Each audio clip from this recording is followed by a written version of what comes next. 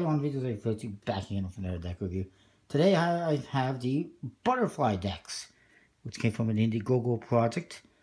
The front, you see a nice butterfly in black, and the bottom has the colors red and blue, with a stripe in the opposite color.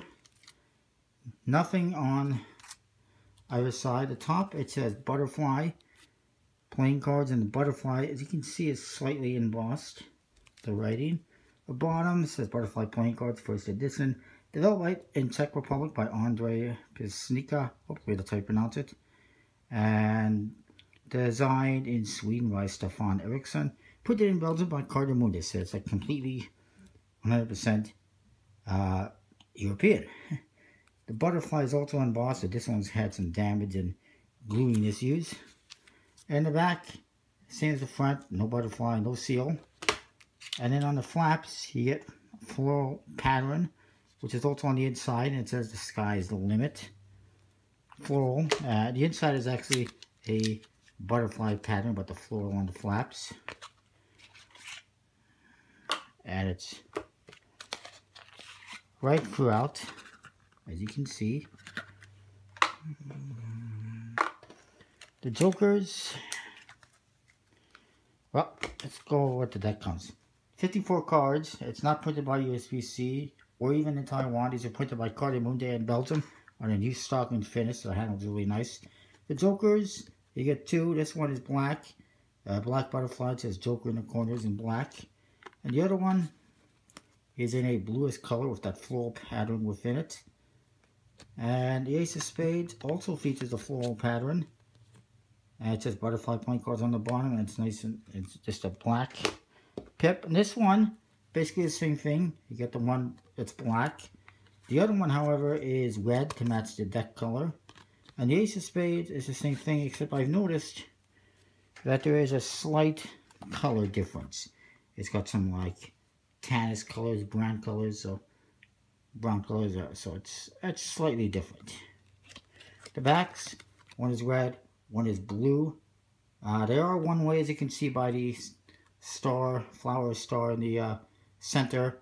Also, there is, if you look at the corners, you'll see that there's a difference. That's another one-way element. They're also marked, but I've been asked not to reveal the marking system, so I'm redoing the video as a result.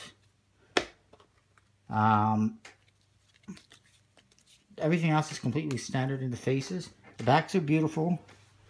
Like I said, they got the one-way elements. They're also marked, and there's a couple of different marking systems in place there, but I won't get into that. They handle very nicely with this nice new stocking finish. I'm not 100% sure exactly what the stocking finish is because it wasn't specified in the project, but it is new. If you've ever, some of you might have like old or older Ace Authentic decks from Cardamundi or Blackjack brand decks, and the quality might not be the best and you might be turned off by it. But this, I guarantee you, is completely different stock and finish than those decks use, and it handles beautifully. And I put some use into it, and they still handle beautifully. And they look very nice when you fan them and spread them.